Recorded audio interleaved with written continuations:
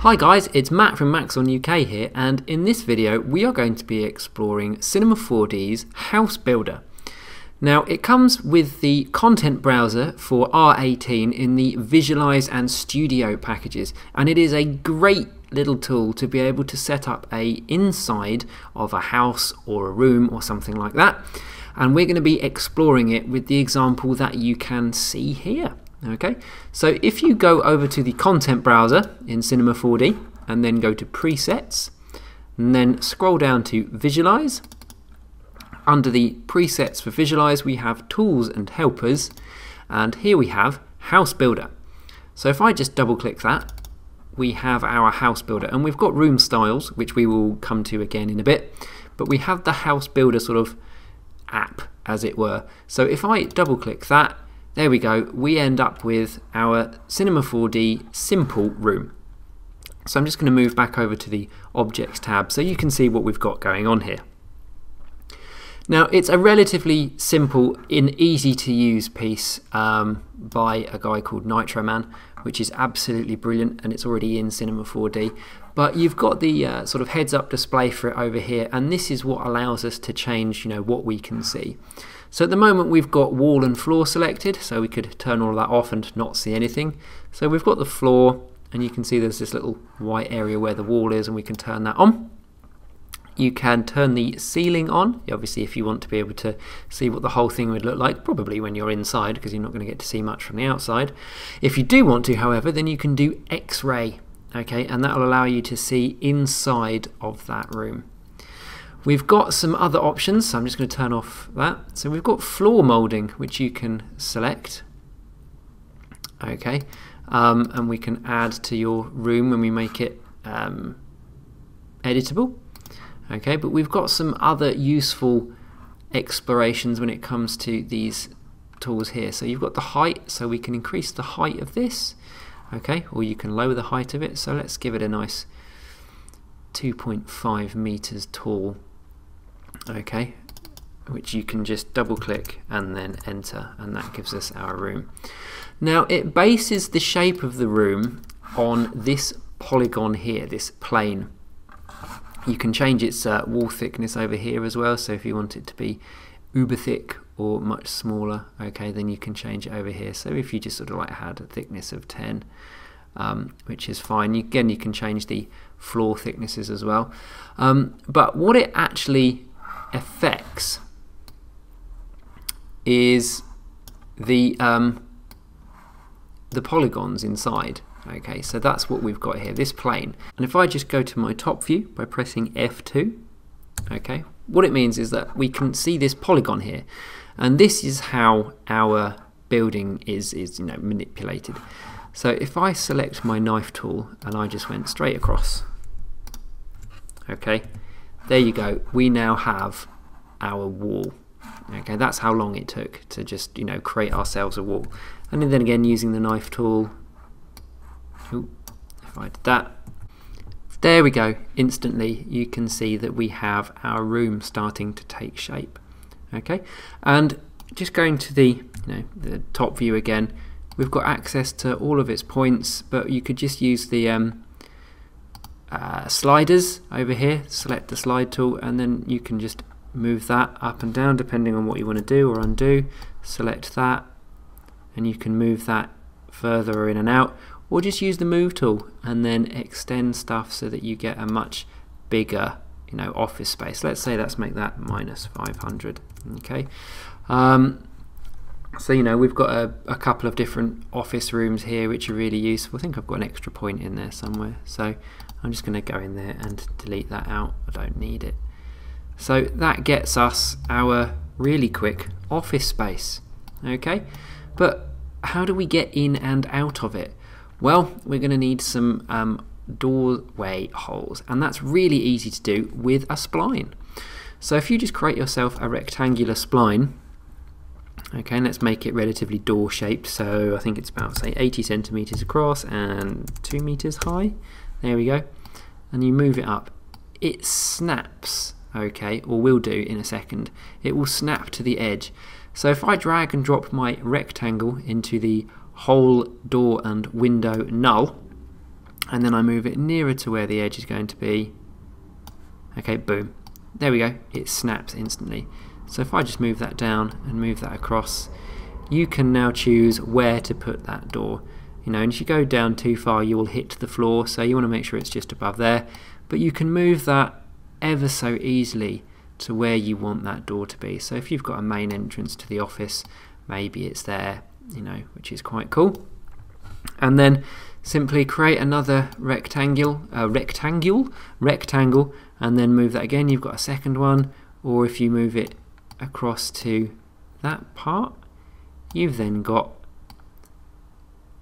a door to that office, okay, or small meeting room or something like that. So maybe you've got male and female toilets, I don't know. So you've got one side, and then if I just create another one, you just pop it in the null and move it to the other. There you go. We've got two doors, okay? It's that simple. And then, you know, maybe if you want to have some windows, so whilst that's on the same sort of plane up there, you know, it's up to you. You can make it editable, or you can, you know, make it squarer or something like that. But if you want stuff to be on the same line, you know, use your different views and just marry them up a bit. Okay, it's really, really simple to do, just to keep creating these and popping them across to where you need them to be, because of the fact that they snap to the nearest thing. You know, it is brilliant. So I'm just going to add some more windows over here, probably to there, and then create another one and add it that side. Let's have a look at that, what that looks like from the side view. There we go. Maybe I'll just marry it up to those lines, because it just gives me something to marry it up to, basically. And in no time at all, we have produced our simple office space, okay, our room. It doesn't take any time at all, which is absolutely brilliant. Now we can look at texturing, and texturing is another way of doing this. There are a few presets already for us, which is quite cool. So if I create all room style, okay, what it does, it gives me 3 separate rooms, and the room styles, I've got 0, the main room, 1 and 2, and it creates these tags. And what I can do is I can apply different room styles to each of these different areas. So if I just go to the content browser and then go to room styles, so you need one of them selected to start with, so let's say room 0. Let's go to content browser, room styles, and there you go, you've got, you know, these have already been labeled, you know, bedroom, living room and bathroom. So let's just double click bedroom, and boom, it instantly applies it to it. And then I'm going to select those two, and then I'm going to go to content browser and I'm going to do bathroom. Oh, I might need to do it to separately then. So that was room 1. Let's go to room 2 and bathroom as well. So there we go. We have 2 lovely bathrooms and a lounge bedroom sort of thing. And now if you render, you can see that we've got that applied ever so fast, which is absolutely brilliant. Okay, we've hardly had to do any work to that. Now you can go in and you can customize those, so you've got the wooden floors here that maybe you can edit or adjust, or if you've got your own style, you can go up to the content browser and you have a custom style. And if you double click the custom style, it brings you into this separate sort of entity which we will need to edit and adjust. And then you can sort of quickly play around with these settings. So I'm going to give, you know, I want to produce an office space, for example. So I'm going to give myself a ceiling. Under here I'm going to go to surfaces and tiles, and then I'm just going to double click that, and I'm going to go for those nice bog standard office ceiling tile sort of look that we're so used to seeing in a variety of different buildings.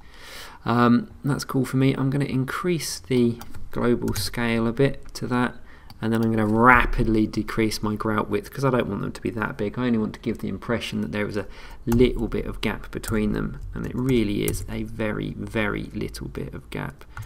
So there we go. That's fine. And then what I can do is I can copy that channel. I'm just going to add that into the bump. as well, so that we've got that, you know, working in under here. You can see that problem with the issues with the tiles there. If you just double click on here, you can lower that delta down, say about 20%, and that will still give us that look. So if I just look underneath and click render, you know, we've got a sort of look of the ceiling tiles there. Maybe we can decrease that even further. Boom. There we go. It just gives us that sort of feeling of ceiling tiles. And then actually under the colour you could maybe a bit more grey rather than black, so that, there we go, gives a good impression. And now for our walls, you know, what wonderful wall in an office building wouldn't be great if it wasn't a sort of magnolia colour. So, ooh, that wasn't a bad guess, was it? So say about 50 and 15, there we go, and we've got a sort of lovely creamy magnolia colour, just the way we always love to have in office buildings. And then maybe something similar when it comes to the floor, same as you would do a ceiling. So I'm going to go for the tiles again. Okay, and this time I'm going to go into that, and I'm going to get rid of the grout width entirely. So I don't want any grout or any bevel, because floor tiles, you know, generally don't. And then I'm going to do a couple of different shades of blue. Okay, so there's very little difference, and then click randomize color, and there we go, we've got a sort of floor tile look there. Increase the width on our specular, but dramatically decrease its height. I don't want a particularly shiny floor going on here. So if I just do a quick render, there you go, you've got something that looks relatively office space. You've got the floor moulding as well, so you know, you could make it very shiny, so it looks like it's been nicely glossed. Just go up to the colour, make it nice and white. And there we have our wonderful little office space there, okay, which is, you know, no problem whatsoever. Then what we'd need to do is we would need to save this object into our content browser. So what I'm going to do, just going to go to my content browser, and I'm just going to go new, okay, and then I'm going to go to preset library, and I'm going to call it matte, and then I'm going to just undock that so that it's easy to drag and drop, and then your room style, drag and drop into here, and boom, it's been instantly added. So I now have my room style completed. Took no time. Then if I go to my window and I go over to my building, ooh, sorry, that was one thing I was practicing with earlier. There we go, building. Room 0, if I just get rid of those, okay, click room and then double click that, and it's instantly applied. Okay, so same way as we did before with the preset that I've saved, we now have these room styles which you can edit and adjust. So let's have a look at, you know, we've now got floor moulding in there as well, so that works its way around the edges, which is really good. And we have the basic area for our office. Now what I need to do is I need to put some stuff in it. So this is really simple to get the outer sort of shapes of it working really quite fast.